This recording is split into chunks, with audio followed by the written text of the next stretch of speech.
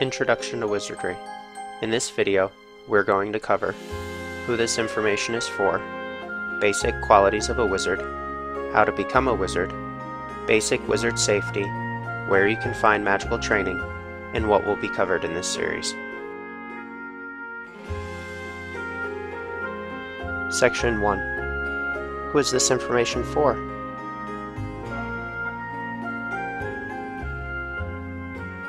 Not only is this information for those who want to be a wizard, but for anyone who wants to learn about and practice real magic, gain metaphysical insight, learn to work with subtle energy, or be empowered to create their life.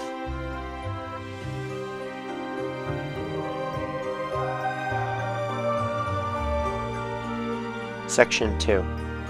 What is a wizard?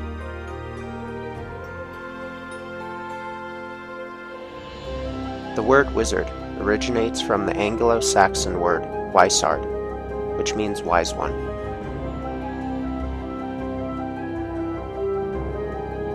A wizard will need to see through illusions to find truth and distinguish false information. And, obviously, a wizard would practice magic.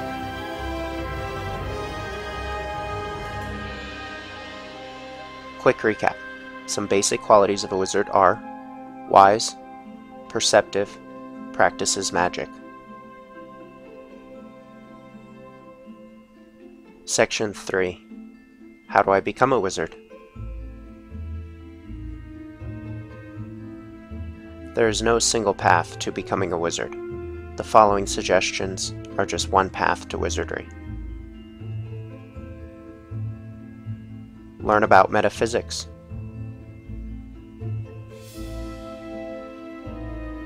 Metaphysics is a branch of philosophy concerned with explaining the fundamental nature of being and the world that encompasses it.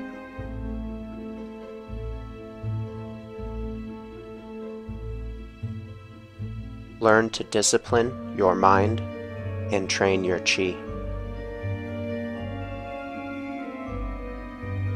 The mind guides all of your personal chi and magic.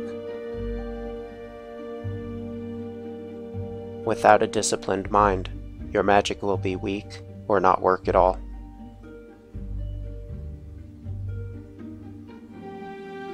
Without a disciplined mind, your emotions can run wild and control you. Chi, also known as prana, is a form of subtle energy. Among other things, it moves and gathers in and around your body. It can also be gathered and collected from your environment, stored, and then used through your magical tools. Learn about magic and wizardry.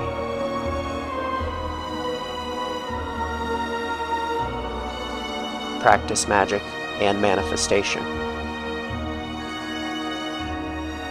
Manifestation is the art of making an event happen in nature based on your mind, will, and chi.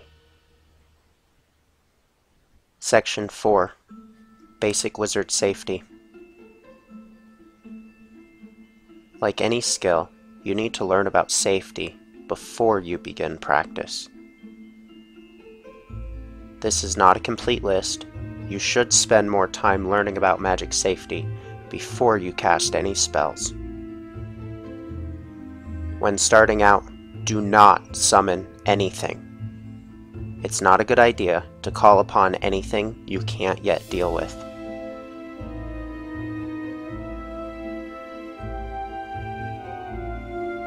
Do not cast a spell on anyone without their permission. Do not cast a love spell on someone else. Forcing your will upon another does not ever end well. Section 5. Where can I find magical training?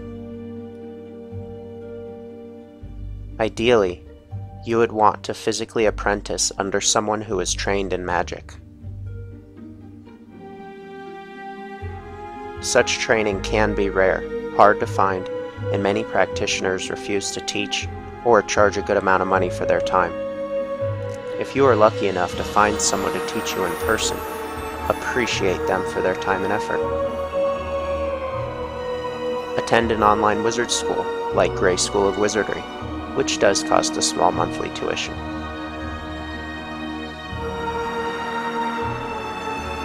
Buy one or more books on magic.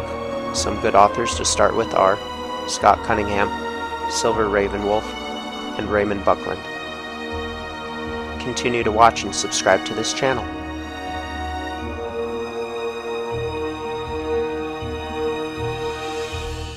Section 6. What will be covered in this series? General information about and usage of real magic. Meditations to discipline the mind.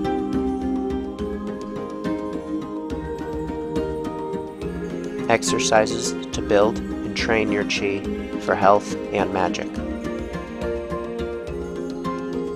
Information and usage of magic wands and energy crystal wands. Information and usage of energy pyramids and subtle energy coils. To be clear, magic and wizardry is not evil. We will not teach anything demonic or harmful. These teachings focus on love and understanding. As a recap, we covered who this information is for, more than just wizards. Basic qualities of a wizard: wise, perceptive, practices magic. Suggestions on how to become a wizard: learn about metaphysics, train your mind in chi, learn about magic and wizardry, practice magic. Basic starting wizard safety: do not summon anything, do not cast a spell on another without permission, do not cast a love spell on anyone else. Where to find training: apprentice, online school, books. Watch more videos in this series.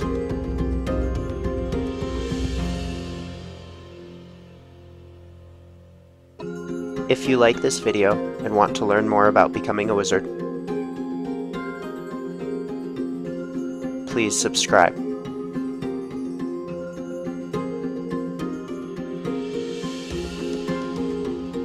Thanks for watching.